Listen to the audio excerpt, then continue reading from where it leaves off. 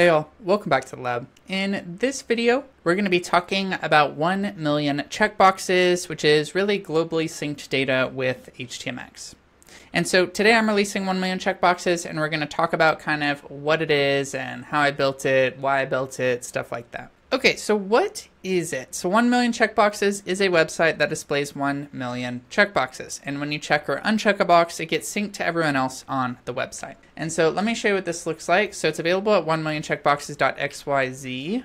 And so I've got it open in both browsers. And basically what we can do is we can like start checking over here and it'll sync over here eventually. And then we can check over here and it'll sync back over to the other side. And so that's it. You know, everyone on this website can share this, number of checkboxes, and it's all built with HTMX under the hood. And then, if we scroll all the way to the bottom, we see 999K, so we do have 1 million checkboxes here. All right, so that's what it is. Why did I build this? So I previously built 1,000 checkboxes as a proof of concept for building globally distributed data with HTMX. And so if you've seen that before, 1 million checkboxes will look very similar. It's based on basically the same structure. And my inspiration really was the original 1 million checkboxes, which has now been archived. It was online this summer. It was like pretty fun. Everyone could like check the boxes themselves. And I wanted to see if I could do this with HTMX and build it quickly.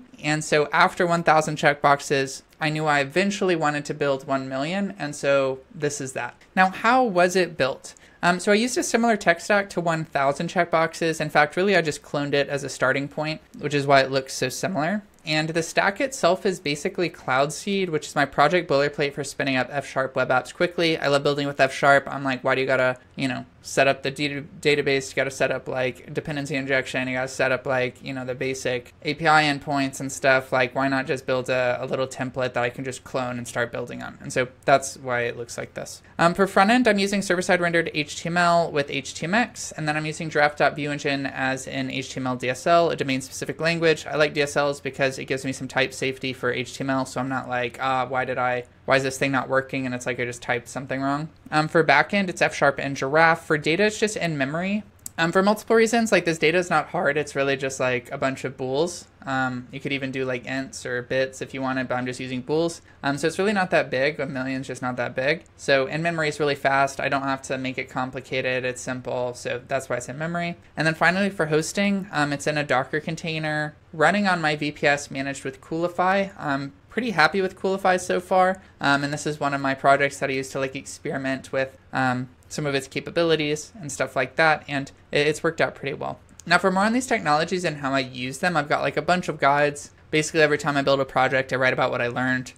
So we've got like F# and HTMX, we've got F# and Giraffe for web APIs, we've got hosting Docker containers on VPSs using Coolify as a pass. So if you're into any of these, I'll have them linked below. And then last thing to talk about is like there were a few strategies that I used to manage the bottleneck that is HTMX's HTML payload sizes. Usually this isn't a problem, but since I'm constantly polling and there's like 1 million checkboxes, it can actually quickly blow up to unreasonable bandwidth usage. And then so in 1,000 checkboxes, every time we reload the grid, this would cost about 5 kilobytes. And so like this is a lot, but it like doesn't pull every second. And then like if you have a decent connection, 5 kilobytes really is just fine. Like the bandwidth will be in constant usage, but it's really not that big of a deal. But if you multiply that by 1,000, because 1 million's 1,000 of thousands, then this would be 5 megabytes per reload, which like is pretty large. And so like probably one browser would be fine, but like, I'd probably get questions on my box of like why I'm sending like dozens of megabytes a second. And so personally, I just think this is pretty unreasonable for like just showing checkboxes. And so I needed some strategies to get around this. If you're not familiar, like, HTMX, the way it works is it sends HTML. It's basically like a multi-page application. You hit a URL, you get HTML back, and HTMX is just like, well, why don't we do that on subsequent requests? Why has it got to be the first request? And so we're sending the full HTML, and that's why these payload sizes are big. For most web apps, like this doesn't matter because you only reload like, once every 30 seconds. But for me, when I'm constantly reloading, maybe forever, this does add up pretty quick. And so here are like 4 kind of strategies I use to kind of get around this bottleneck, so I'm not sending 5 megabytes every time you need to get the new boxes. The first is improved caching, which allows my backend to do less work. I built like my own F# simple cache, which is allowing me to store like basically the HTML, but really it's in DSL form, so it's a little bit lighter weight. And I have an ability to shard by key and stuff, so this is like taking a lot more of the compute off of my box, and it allows it to return much faster. The next is I split my checkboxes into 1000 by 1000 grids with independent reloads, and this is going to allow us to reload only parts of the grid, so I'm not having to do the full million checkboxes, which is 5 megabytes. The next is grid lazy loads, so it only loads when you need it. You'll notice when you first render the page that I haven't loaded all the boxes because I don't want to send you 5 megabytes of data if you don't need it. But then when you look at a part of a grid, it's going to be like, oh, I'm active, I should start reloading myself. And then basically all the other parts of the grid will turn themselves off if they're not visible. And so this is a good way to utilize the independent reloads and only send you what you needed, but you also get like the full experience of seeing the checkboxes.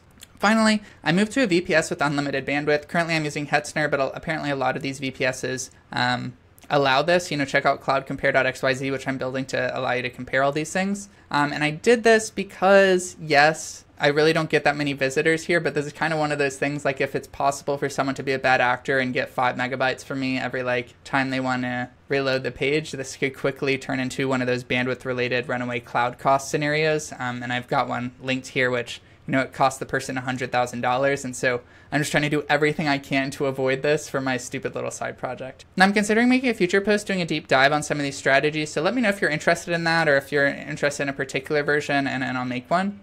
But for now, we won't go into too much deeper on any of these. Next. So overall, I've had a good time experimenting with these checkboxes in HTMX. I've gotten a lot of suggestions around doing server-side events to scale further, but honestly, I don't think that's the bottleneck, and current scalability and latency isn't much of a concern, so probably going to pass on this. It adds complexity, and a lot of people say it improves latency and scalability, but I will be honest, I'm pretty skeptical of this, and so without a clear win here or a reason to do this, I just think it's probably not worth it for now.